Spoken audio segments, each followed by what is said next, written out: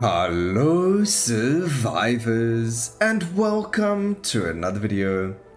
In today's video we are back in core Devourer. It has been released into early access and a good amount of things have changed. One, we've got achievements now, there's components, a whole lot of different things, there's new cores, ways to unlock them, like the Fury Blade has changed and things like that. We've got something called a drone deployer now, which is brand new. We've got blast fire cannon, echo thruster, so quite a lot to do, a lot of videos to make on the game. But today we're going to be playing on the drone deployer on the new map, and there's a whole bunch of achievements and unlocks and things to do. There's now components as well, which was never in the game before. You get some really nice ones like this one over here, which gives us 22% increased XP value. We got pickup range, reroll chances, and movement speed. And then we've got something like this one with fire rate, movement speed, and reload chance. And then if you don't like them, like these ones over here, you can actually dismantle them for more of the energy. We're then going to try and pick up more catalysts as well as mithril. Mithril is only unlocked by beating the bosses, the 3 bosses on each stage. Now, we have played the level on Frostbite Fortress on the drone deployer. We do actually have to defeat a couple of bosses or levels with the drone deployer to unlock one of the weapons, so we will be playing quite a lot of this. And then we are going to now be playing in the Relic Forest, which is a new level to us. So let's get straight into it and see how it goes. The way the drone deployer works is, as you can see, we only really shoot one bullet. But every time we kill enemies, we are able to unlock more. So over here, we can summon a crystal sphere that moves around our position and deals 200% damage. It also gives us 11% increased damage over there. And then we've got crystal sparks, which is also new. Summons crystal sparks from the ground every 2 seconds that deal 200% damage, increasing our damage over there as well. So we're going to go and grab that. We did have space debris last time that we played, but because it's giving us a nice big damage upgrade over there, we are going to grab it. And then we can go and grab ourselves the burning bullet for that 14% increased damage as well. Now, just by this turret that we just destroyed, we were able to pick up a lot of XP. So there are going to be new things along the side, like edges of the map or on the map itself, that are going to give us increased you know, things like healing or the increased XP, sorry, not XP, the increase, yeah, it was XP, sorry, I don't know what I'm talking about. So it gave us the increased XP that we can pick up off the ground. It wasn't an increase in percentage, what I mean is it was just random XP that we could get off of the floor for free, so that was really nice. I have no idea what that fire obelisk is, but you know, we went and destroyed it. Maybe it has something to do with something that's hidden, or I don't know what. But those little crystals on the floor are for energy. The red orb that you saw that we destroyed was a catalyst. And then over here again, like we mentioned, if you destroy this, there's a whole lot of XP that drops on the floor. So like I did, I found that early on that gave us quite a nice big chunk of XP, so we were able to level up quite early over there. Alright, we're going to do Piercing Inferno for that extra 14% increased damage. So we got a huge amount of damage over there. And we also got quite a lot of upgrades on the Cosmic Rain, which is really, really nice. You know, just huge amounts of damage. And now, as you can see, every time by our cursor, when that bar by the cursor goes fully pink, we are able to get another drone to spawn, and that drone's going to have its own damage and everything like that, and we can just continuously keep spawning them over and over again, as long as we keep killing more and more enemies. So there are going to be parts of the game where, like when you start adding more difficulties into it, which we'll show you at the end of the run. Let's see here, generates a phantom enemy near your position. If you stay on it before it disappears, you gain a stack. Each stack gains damage, but it also gives us that 20% increased damage there as well. So we'll run around trying to stand on the stacks if I can see them, so that we can get that increased juicy damage for everything, but we do lose the damage as soon as we don't step on it. There is somewhere on the screen an indicator on how many stacks you have. Oh, it's there in the corner, just over there.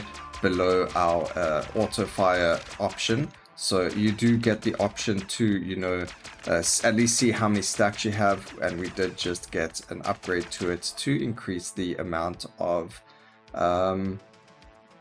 movement speed we get from there from each stack. Now here's a new skill as well. We've got tornado, so now every so often we are going to spawn a tornado onto the map, and that's going to go crazy over there as well. I think we actually have a huge amount of damage, and if you're looking to really destroy bosses and do a lot of damage to bosses, this is definitely the character to be playing. I'll show you once we get to the bosses and just how quickly we destroy their faces. So over here, here's the first boss, and you can already see just how quickly we are able to destroy him. There we go, done and dusted. We do get the mithril for it as well. And a nice thing to do, ooh, +1 piercing, that's going to be huge. No, I need to pick up the stack. Oh, I missed the stack. Alright, so over there, as you can see, we destroyed a tower that had a heart on it. We are missing a heart. We go, we pick it up, and we are able to pick up that HP that we otherwise would need to like level up 8 times to get, or kill 1,000 enemies to otherwise get. So being able to have that extra bit of life regen, or life, getting more life, is actually really nice for the game. So really nice changes coming in over there. Looks like we may have another obelisk over here. Yes, we do. We do need to go and destroy it. We are getting a red symbol to be like, hey, you're broken, go there, kill this. Reduce the time needed to summon tornadoes by to 1.5 seconds. That's massive legendary upgrade over there. And we also get the 20% increased damage from it as well. So we're going to keep spawning more and more drones with the weapon, and then we're going to just keep going and destroying more and more enemies. So we're going to get like infinitely stronger and stronger, as well as, ooh, what was that just blew up over there? Very dangerous. Okay, where's my phantom disc? Oh, there. Oh, it was this dude actually. Alright, 2 debris fall at the same time. We're actually getting really good upgrades with the increased damage over here. Normally, I don't get so many damage upgrades, but I guess as soon as I click record on OBS, the games just know that we got to give him a good video. So let's give him the insane RNG upgrades and things like that, you know. So here we go, double sparks, or we could go for the explosive burn, so 30% chance for bullets to explode when hitting a burning enemy. We don't have a lot of burning. Here's a new upgrade called Irene's Aid. We're going to take this so I can show you what it does and what it looks like, so that when you are actually playing, you can have a look at it. So remember how we have those towers that give us XP as well as healing and things like that? There is now going to be another tower that spawns, a green one, that if you damage it, or I mean if you destroy it, it's going to give you a buff that depending on how many upgrades you have in that actual passive, they will be different, or you know, be increased compared to what you otherwise would have. So we're going to see over there. The one thing that I have noticed is the enemies themselves aren't necessarily too different. Yes, they are different colors, and there are new enemies, like new bosses, and new enemies like the one that you can see trying to chase us, this guy over there, and these guys over here. So there are new enemies, but a majority of the enemies have just been recolored. Would it be nice for the base enemies to maybe have gotten a bit of an upgrade or change as well? Maybe the area itself having different base monsters, and the elites being something similar to other maps. I don't know, just my own you know, 2 cents over there on that. Alright, we're going to go for the dual cyclone over here, just so that we've got that double upgrade. It's also the one reason I don't like something like the phantom stack is it actually, I feel like it limits me. I'm always looking out for the stack instead of running around looking for the catalysts like I should be doing. Although we do have 4 catalysts, and as you can see, the phantom discs kind of follow where you are, so we don't really have to worry about it too much. But I don't know, it's just subconsciously I'm worried about them. I don't want to miss them and lose an opportunity to deal a whole lot of damage. I mean, look at that amount of damage done to that boss. Also, to unlock this, oh, that's the Irene Tower over there, ladies and gentlemen. So as you can see, we destroyed it, and then we get a fire rate bonus. I believe it was a fire rate bonus. Let's just quickly have a look at what it was. So the structures appear on the map. You gain 35% damage for 16 seconds. So a very, very big buff to us, especially just before a boss fight. You go and you pick that up and you will be doing huge amounts of damage. So a lot of ways to get more damage. Just like how Soulstone Survivors also has different curse levels, this game has the same thing, so you can add different multipliers to get better rewards and things like that in the game, and it's going to help you a lot. Enter Berserk mode every 25 kills for 5 seconds. Deal area damage to nearby enemies when you kill them. So that's fantastic, and we just missed our... Oof, we didn't miss it, thank goodness. Alright, perfect. Alright, we need to get the 25 enemy kills so that we can get Berserk up and running.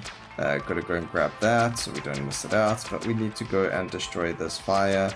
There we go. Look at that damage done and dusted compared to the beginning, just how quickly we are able to kill those in comparison to the beginning of the run, where it took us a good amount of time to kill them.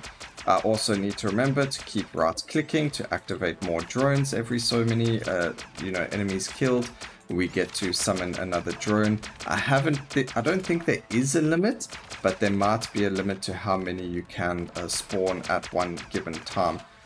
Also, I don't know why the sound effect is actually a lot higher than it should be, but it is what it is. We'll have to next time turn that down for everyone. This is new as well, the cone blast. We'll show you what it looks like. What it does is we get this cone like you saw over there, and when we shoot it, it blasts enemies in the area in front of it for a specific amount of damage. So really, really good as well for those damaging amounts. We don't even get the chance to see the cone because, you know, I'd land up accidentally destroying it as it spawns. So pretty funny over there. We don't want the negative damage. We can get the structure to give us movement speed as well.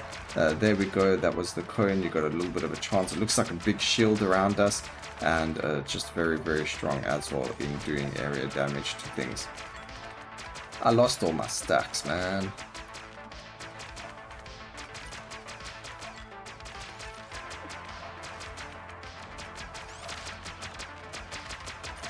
Okay, we got another laugh. We do have a lot of movement speed as well, which is fantastic.